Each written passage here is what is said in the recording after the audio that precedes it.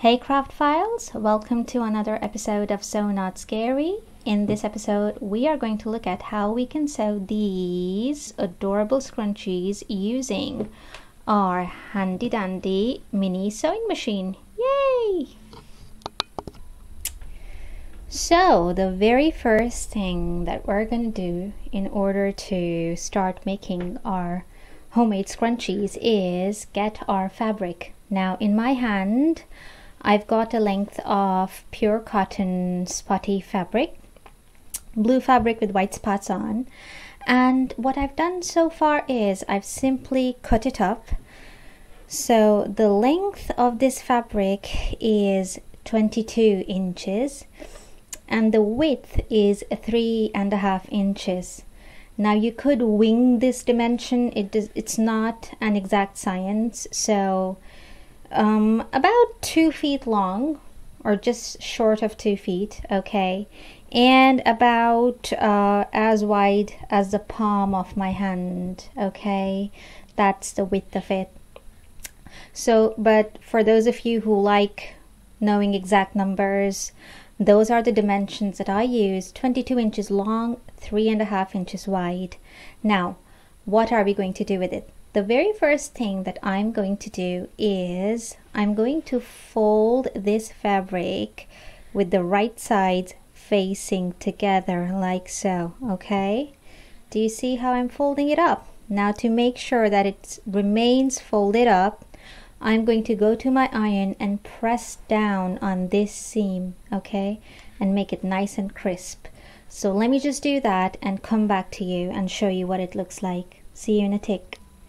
Hey guys, I'm back and I've folded my length of fabric in half and you can see the nice crisp fold that my iron managed to do on the fabric, okay? So it's staying put. I don't have to worry about it unfolding or anything as I'm working with it.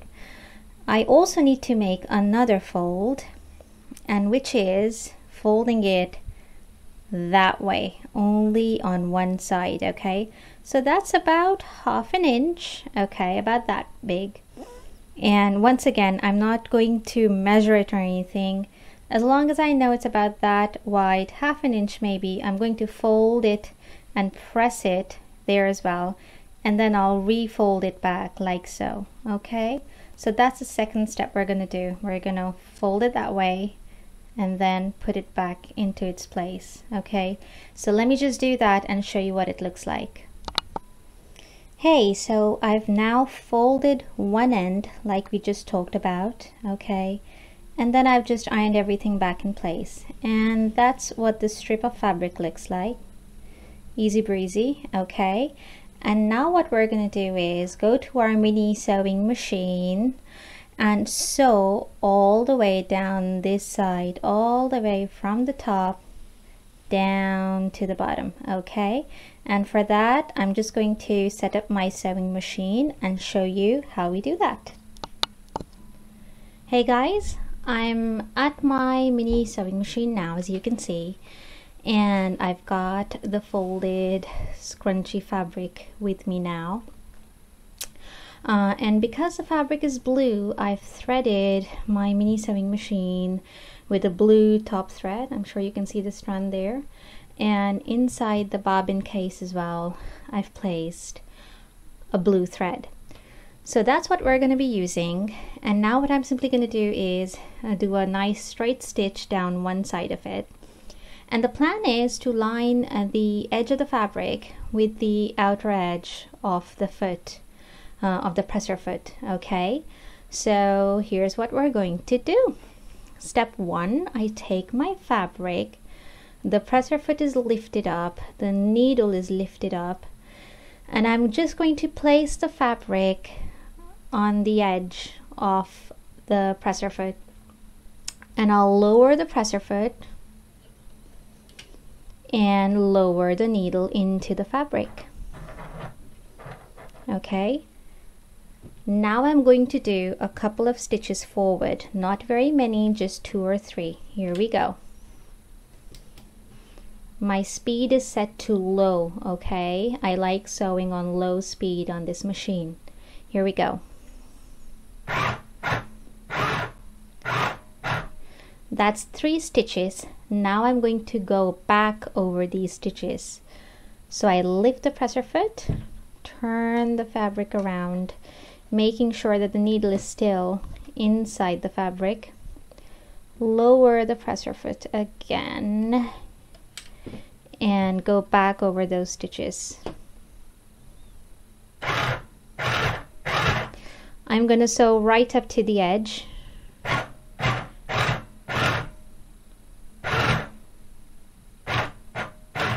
Okay, and now I'm going to lift the presser foot again and rotate the whole thing again 180 degrees. Lower the presser foot and continue to sew a nice straight stitch. Here we go.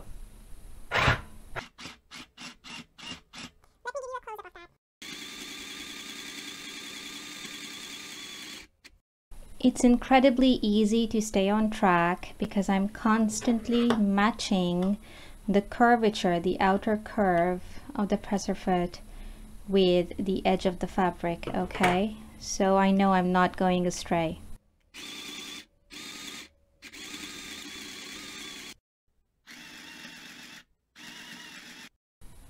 So I've approached the end of the sewing and now I'm going to reverse stitch like we did earlier. So we lift the presser foot, turn the project around while the needle is still in, lower the presser foot and sew a few stitches, lift again, turn around again,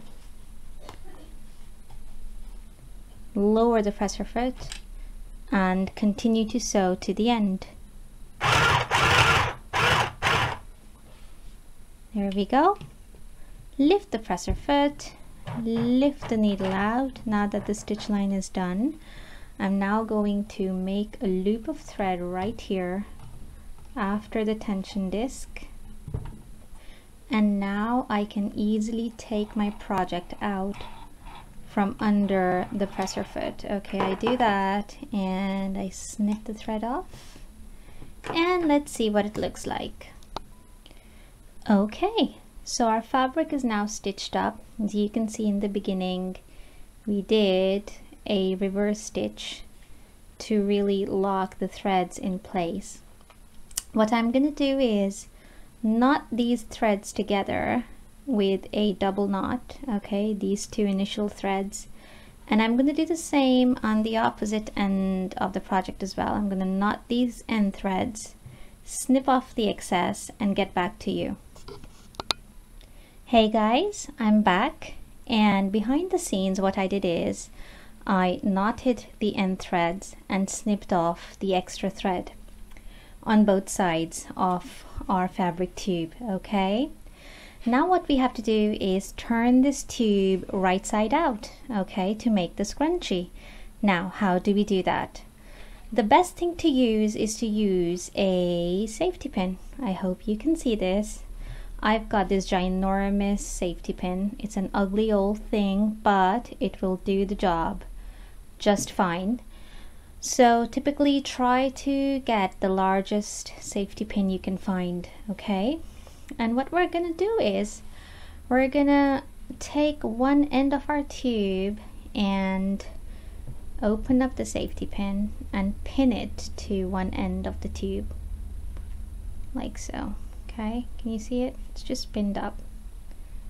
There we go. Okay, now we're going to shove this safety pin inside the tube and start scrunching the fabric over the pin.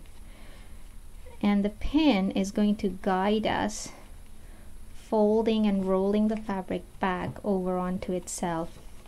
It feels a bit awkward when you first start doing it, but once you get into a rhythm, it just goes along very quickly.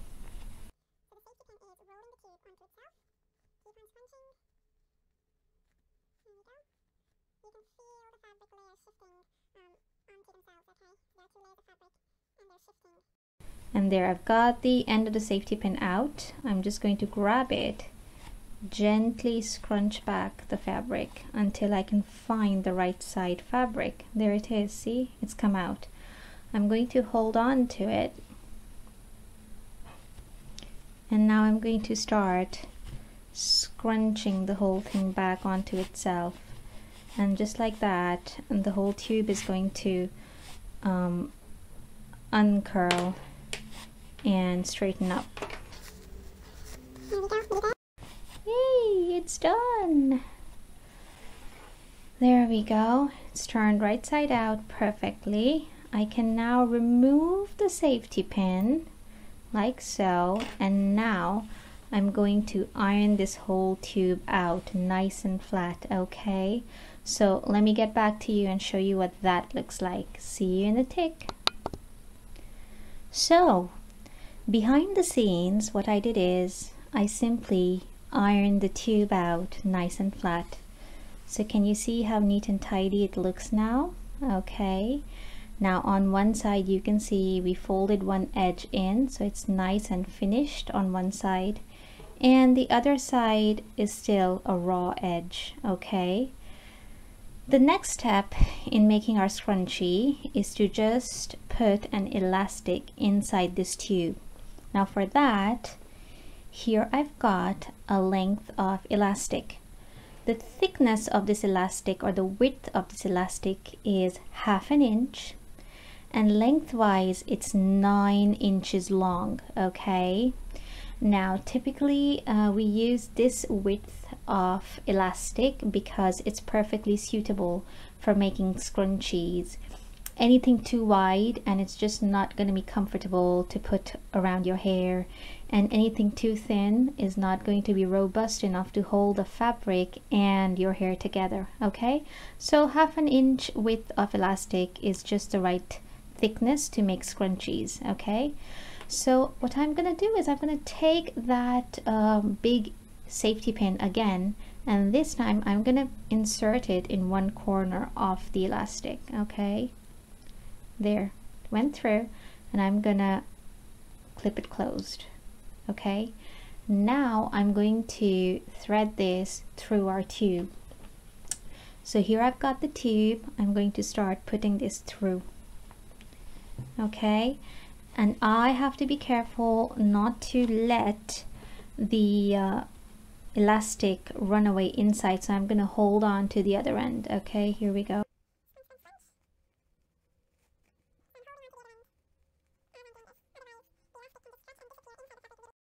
Here we go, we found the other end, so both the ends are out. Now I'm going to take the safety pin off. Come on, here we go. Get rid of that. And I'm going to knot the ends together as tightly as possible. So I stretch it out, wrap it around 2 fingers,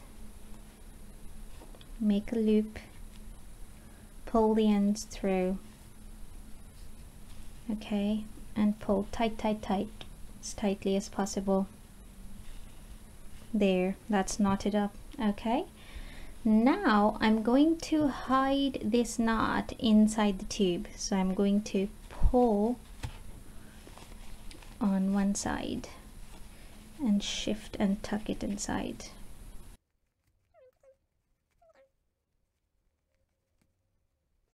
It's disappeared inside. Okay, for the last step, what we have to do is tuck the raw edge of the fabric inside the finished edge of the fabric. Okay, so we put one end of the tube inside the other.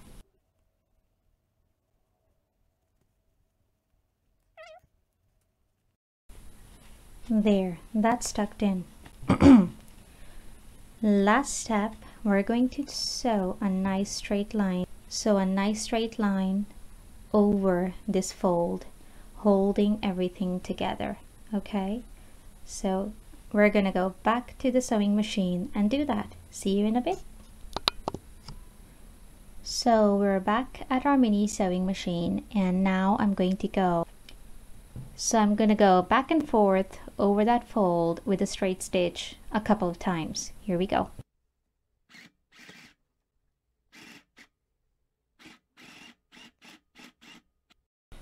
So I'm going to lift the presser foot, turn the project around, lower it, and go over that stitch line again.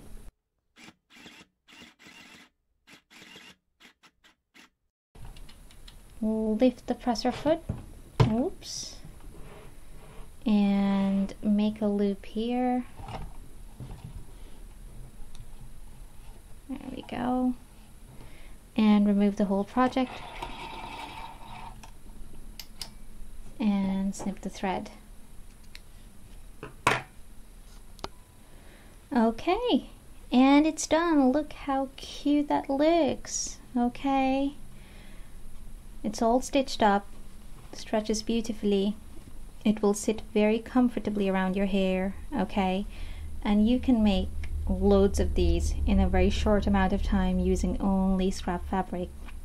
So that's how you make scrunchies using your mini sewing machine. If you found this video helpful, please do give it a thumbs up. It'll really help me out. And also please do subscribe to my channel, click the bell icon, and do check out my blog. It's called ooniCrafts.com, and I keep posting new easy sewing projects for craft files like yourselves. See you in the next video. Happy crafting. Bye.